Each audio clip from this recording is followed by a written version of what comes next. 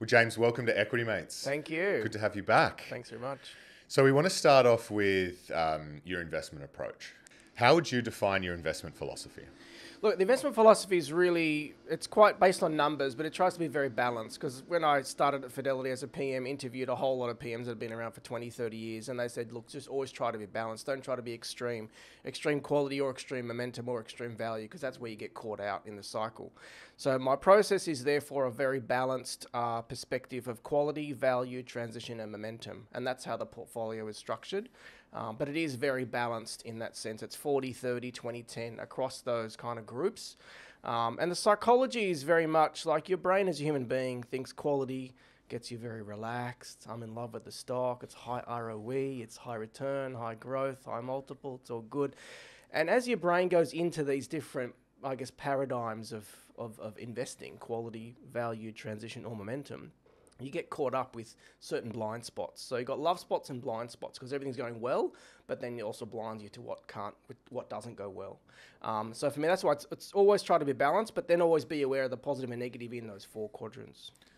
So quality, value, and momentum, people will likely have heard about before. Yeah. Quality is, I guess, the aspects of the business, like the long-term sustainable competitive advantage. Yep. Value is about the price that you're paying versus what you're buying. Yes. Momentum is the share price movement. Yep. I haven't really heard a lot about transition.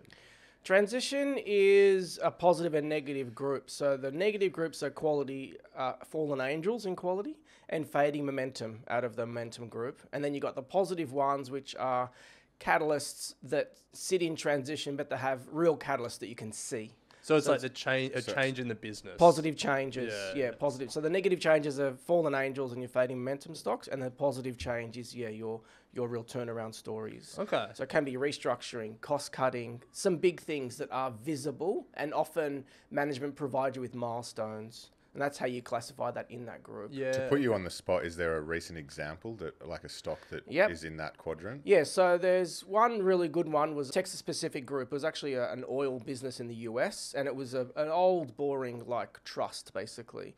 It was very established, hadn't been challenged for decades. And then it turned itself into a company through an activist. And going from a trust to a company, the board all changed. They became more shareholder friendly.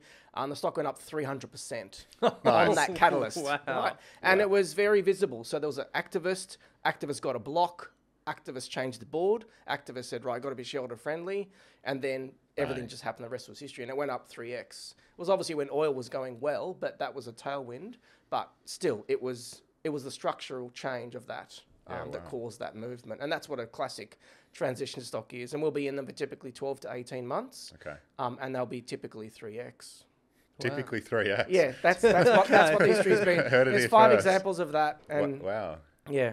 Wow. Okay. Nice. So you are the co-portfolio manager of the Fidelity Global Future Leaders Active ETF. Yes. Which I think is exciting because last time we spoke, it may not have been an active ETF. No, it was just the fund at that stage, yeah. the Aussie pool. So we love that. More accessible for everyone. Yes. And I guess we want to unpack some of the elements of what makes a global future leader because that's what we're all looking for. We're all looking for the next big thing. Yeah. So there's a few elements that we pulled out when we were researching this episode. Mm-hmm. A strong competitive positioning, sustainability of business model, and reinvestment runway. Yes. And so we want to take them one by one and sort of get your thoughts on why they're important and then also how you find those features in the companies you're looking at. Yep. So let's start with strong competitive positioning.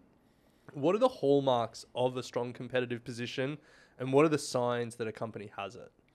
Perfect. Yeah, that's a good way to think about it. So typically it's small market structures. So small market structures where you could basically fit the industry on the palm of your hand. Okay. So when there's a problem in the world, as a human being, a company or an organization, you want to solve a problem, there's only 5 places or 5 companies in the world that you'll go to. So ResMed's a good example of that. Some brands in the world are like that.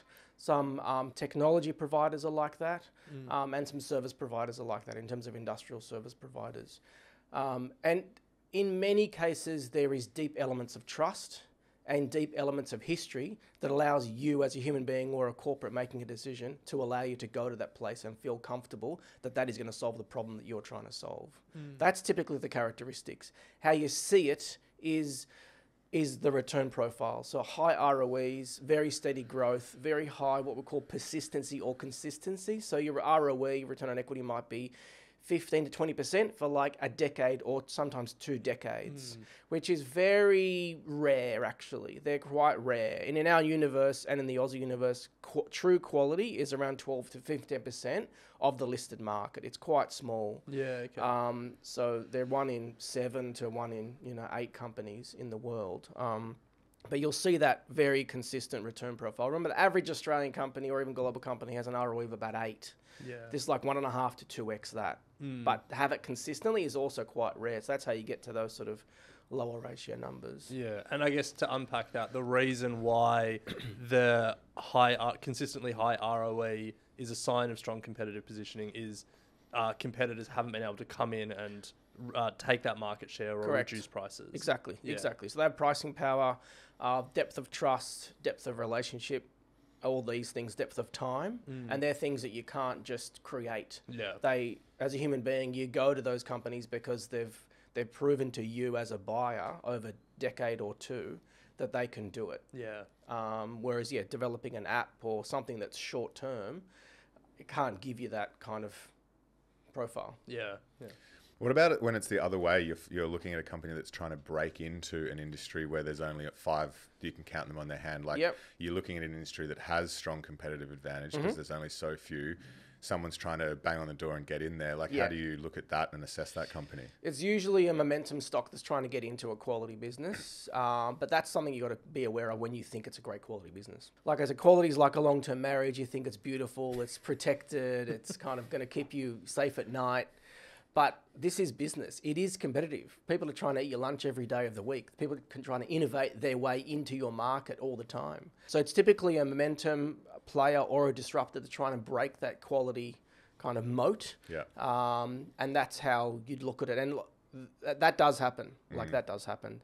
And that's just the nature of business. And humanity is very innovative. So obviously a lot of tech companies that have innovated and broken through very established networks. So you've got to keep your eye on that because, like I said, a high quality business, you can be blinded to those things, but they do happen. How do you assess the sustainability of a business model? Yeah, pretty much sustainability, you got to look at the ESG elements first. So there's modern slavery and diversity and making sure that they're treating their employees and their sort of market structures right. Secondly, there is the sustainability of how they treat their customers and really suppliers. And that is a function of, for us, it's like 5 to 10 years of a sustainable return profile means that they are doing that. Okay. But it needs to be 5 to 10 years because otherwise it really is too short. But the sustainability is very, very important because that means if you can do it for 10 years, you can generally do it for 20. But if you can't do it for 10, there's either a cycle or it's not as great a moat as you think, or you're doing it in a way that's not sustainable. So that's either your environmental ESG kind of credentials, and that they are very important if you want to buy, especially a quality business that you think is 5 or 10, 20-year investment. It's very important. Could you bring this sustainability of business model idea to life by a company that you think doesn't have a sustainable business model, one that you looked at and you're like, nah, there's something here where I'm not super interested? There's a lot of tech companies that have been really high flyers, so things that are up 5 to 10x at the moment in our universe, that they have a concept which is working, but the history of it may be only 4 or 5 years old, or they may have made losses 2 years ago and today they're making $1 billion, right? You just think, that doesn't really define sustainability to me. That's momentum. It's successful. There's no question about it. Otherwise, it wouldn't be making $1 billion today.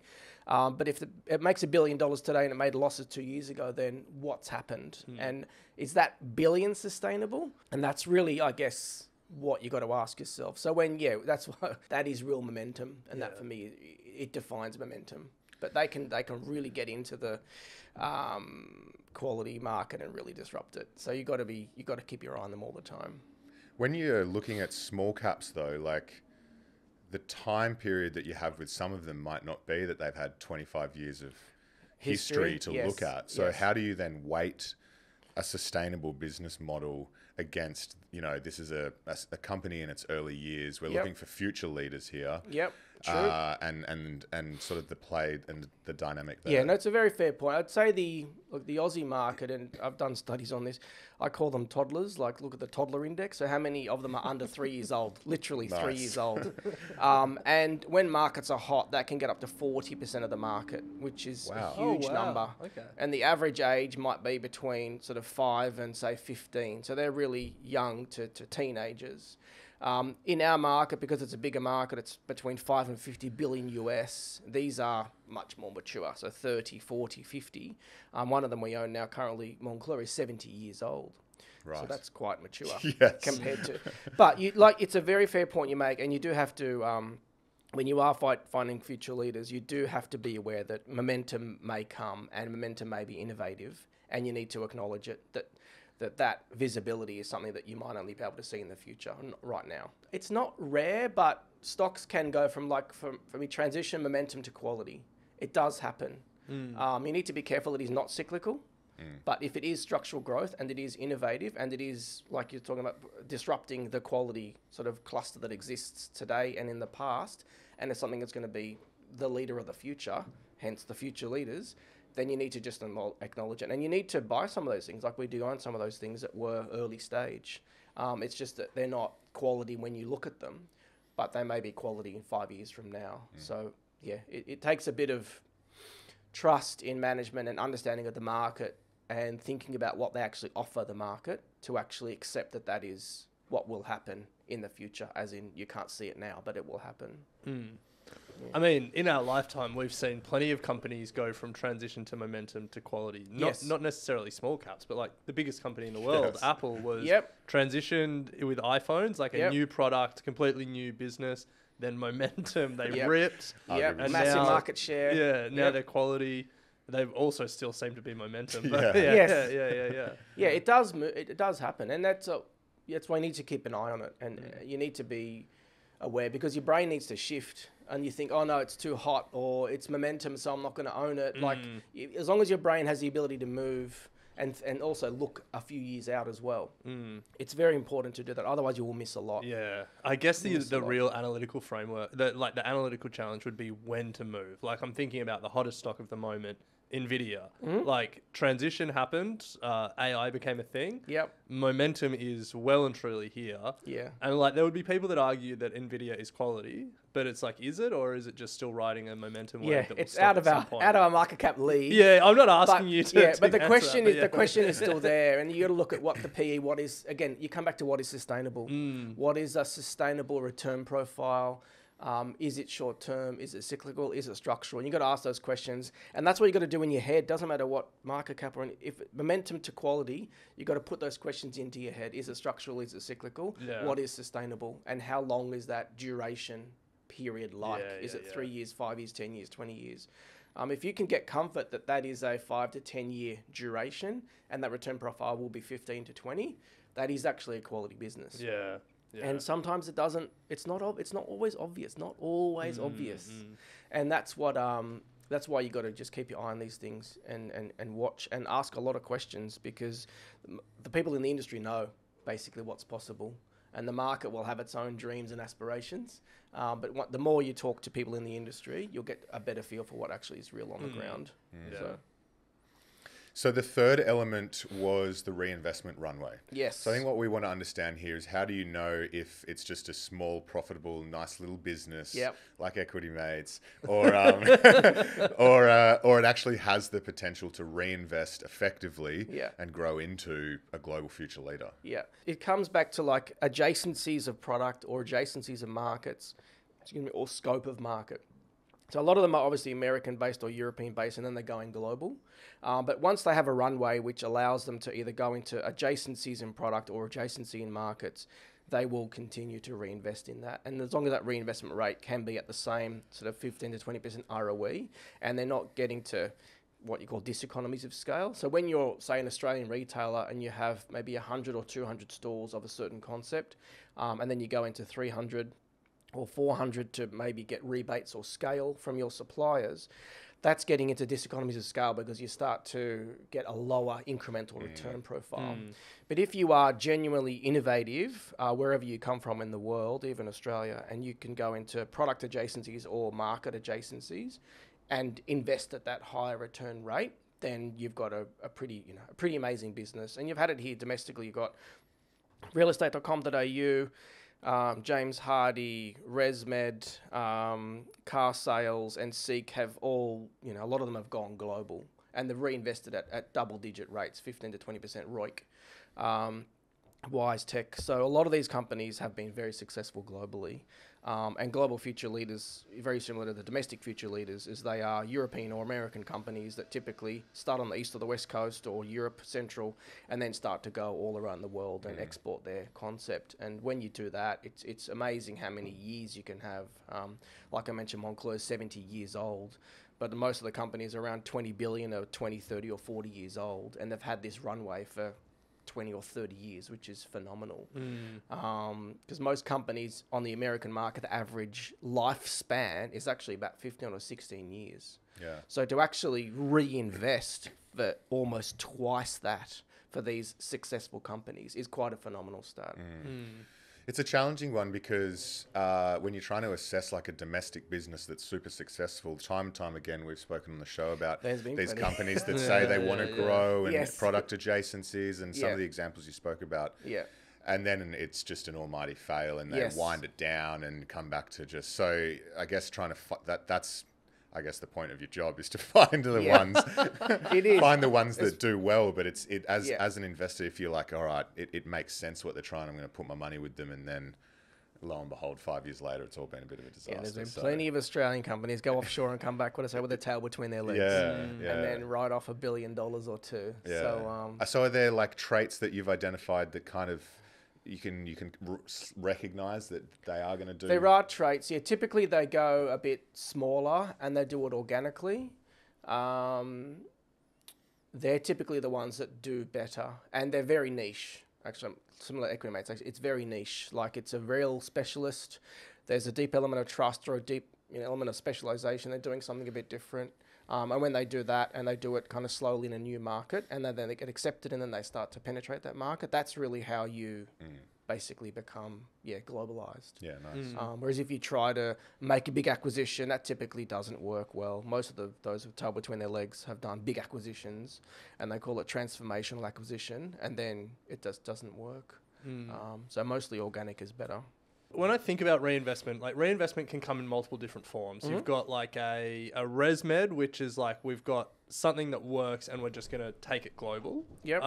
Or, you've got a Wise Tech, which is like we're going to acquire and we're going to acquire and we're going to acquire. And for Wise Tech, it's worked. Or you've got like an Audinate who's like, we've got a product adjacency. We're good in audio. We're now going to try and do the same in video. Are there like particular forms of reinvestment runway that you prefer to see? Like potentially like the ResMed, like we're just going to take what works and make it global? Or like, will you take reinvestment in any form and it's like about the idiosyncratic company execution? Yeah, no, it's definitely very important to think about this. And the key thing is what you said, ResMed, that's the easiest and the lowest risk format, is following the same product, but exporting it into a different market geographically where there is a genuine need. And you are doing something different, and therefore the uptake is generally quite high. Yeah. And in particular for ResMed, there's a big element of trust. So that's the biggest one. If there is a big element of trust or a big element of specialization, that tends to be where the success rate is the highest. So like ResMed, for example, that one, if anyone of us or kids or partners or friends go into hospital and ICU and we need oxygen and they want to give you a mask, they're going to give you probably one of four in the planet. Like that's, a doctor's not going to say, oh, that one's 10% cheaper. Let's give that one a go. It doesn't work like that. Like, a doctor's there to make sure you survive and you need oxygen. So give me the mask that's going to work, and it's going to be one of four products on the planet. That's like, wow. Like, and if you export that into a different market, it's going to be the same thought process that goes on in your brain as a human being, and therefore the outcome's going to be the same. So that's the lowest risk.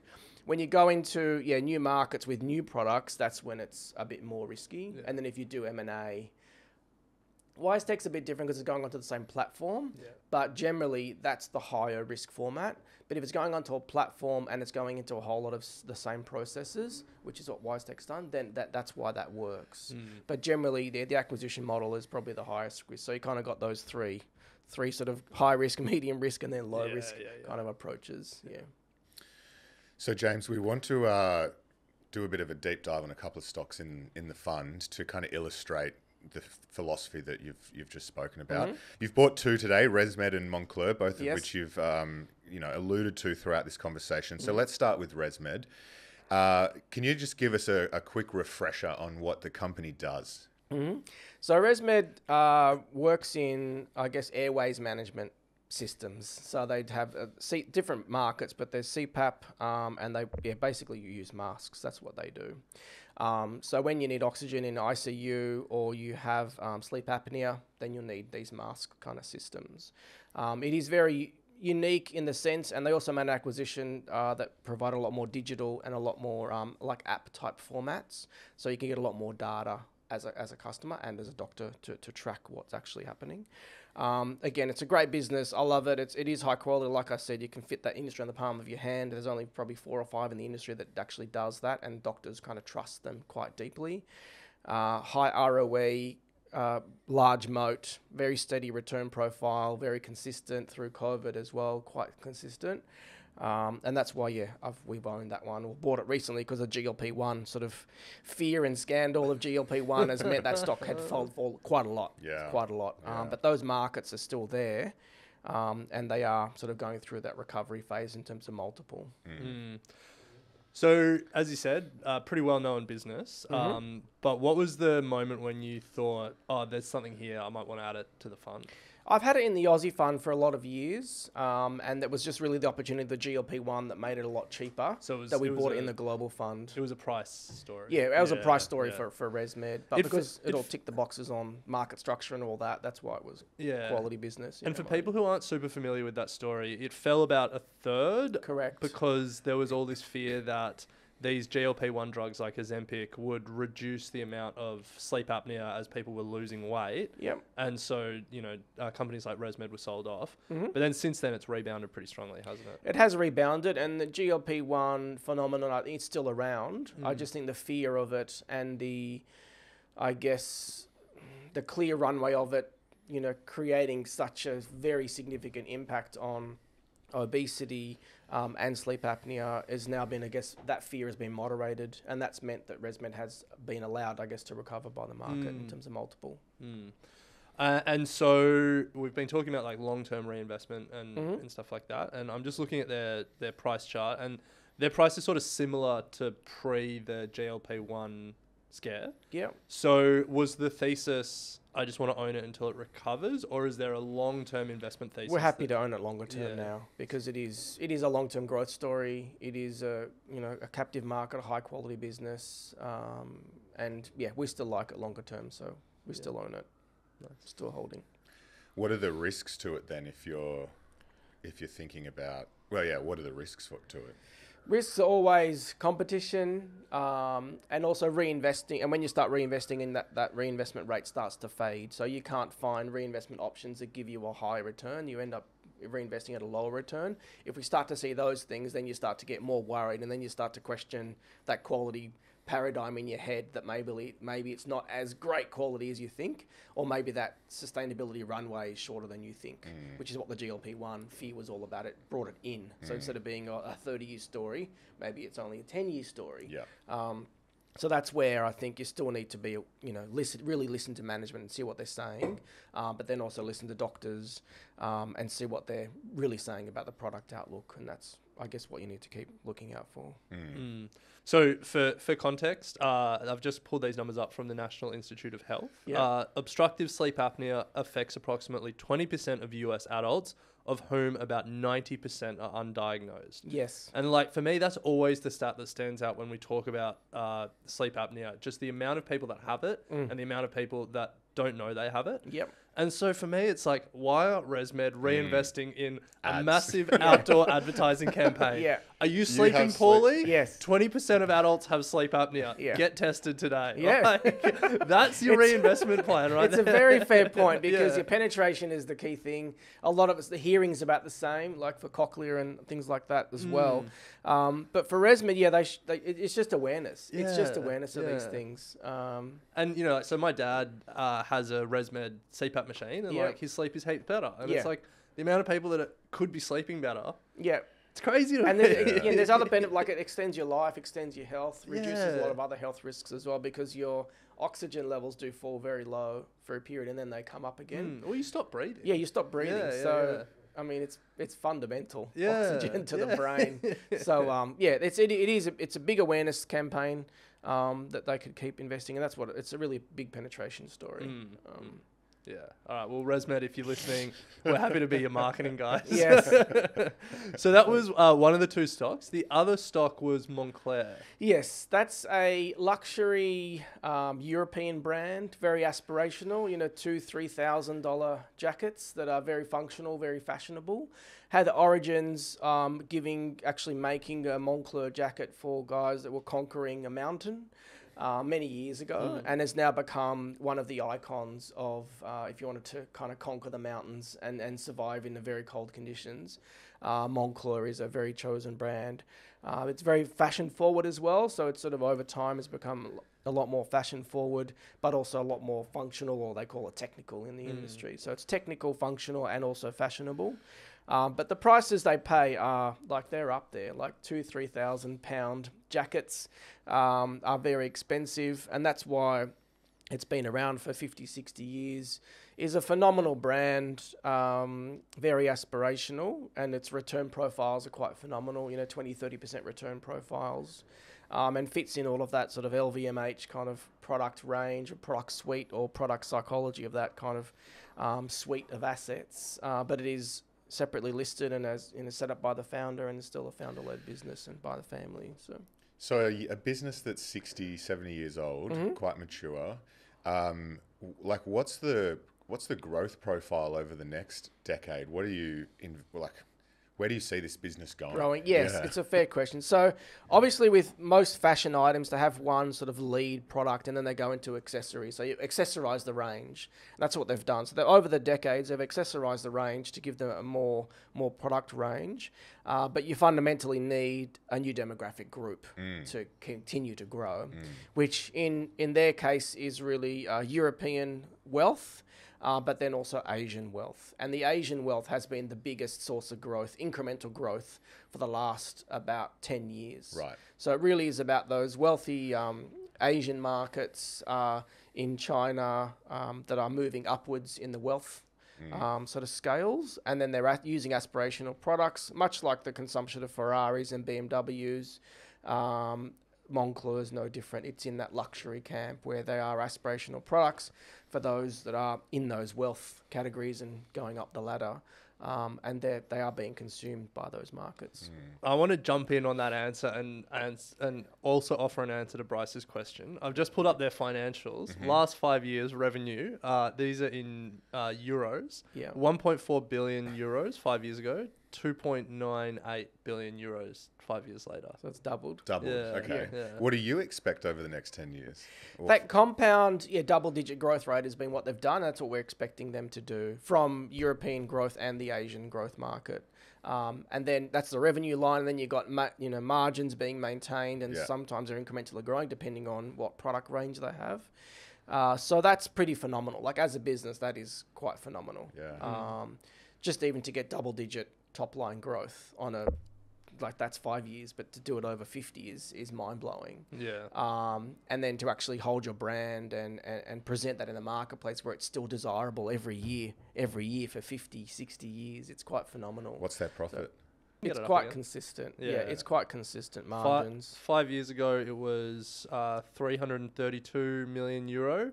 And then 612 million euros. So about double. So it's quite as well. consistent. Yeah. So yeah, so very steady. That's what was that quality sort of comment that we spoke about before. Is just very steady, very consistent, and very persistent. So like you look at that over 10, 20, 30 years, it's very persistent across those time periods, which like I said is phenomenal. Like in a world where everyone's trying to eat your lunch and trying to compete and innovate, and these momentum stocks come in with new ideas and try and create new things. It's quite phenomenal to be able to see a company like this over 10, 20, 30, 40, 50 years just doing that double digit returns, top line, bottom line. So if that's the thesis, that it's got like a strong brand and strong market position, it's opening up new markets and new customers in terms of like a younger demographic in Asia, and then it's expanding its range with new accessories and stuff like that. What are the risks to that thesis, and what are you really monitoring as an investor to be like, that's going to be a red flag that I might sell? Yeah. Typically with these luxury brands, it's some sort of a scandal. So look, much like any healthcare or engineering or consumer product, there's a lot of trust in the brand. And if consumers lose trust in that brand and respect for the brand, they effectively lose respect for themselves consuming that product. So whether it's a scandal in terms of how they run their business, so they have a lot of like ESG awards, Moncler, in terms of cotton, sustainability, and etc. So those things are very, very important for their business. But if there is a scandal on either supply or employee treatments or some sort of where there's credibility lost, anything along those lines, typically it's supply or product, then that's when you start to lose credibility. And what happens first is honestly, it's happened so many times, earnings will come off 10%, but the multiple can come off 30 or 40. So then your stock literally halves. And it's only on 10% earnings. So there's a lot of these quality businesses, especially, a lot of it's the values in the terminal value, which is in the future. But the multiples are high generally because there's a big trust element.